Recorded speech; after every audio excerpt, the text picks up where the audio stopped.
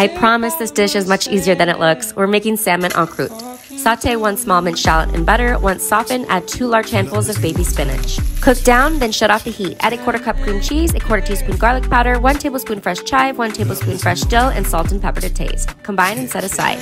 Lay out a sheet of parchment, then 1 sheet of puff pastry. Roll it out to the shape of a rectangle, then place a cold 6-ounce portion of seasoned salmon on the bottom half.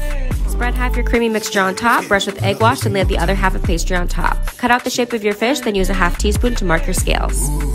Use a knife to detail the fins and tail, brush with egg wash, then add any finishing details using the extra pastry dough. I'm adding an eye and a mouth. Make sure every area is brushed with egg wash, then crimp all outer edges with a fork.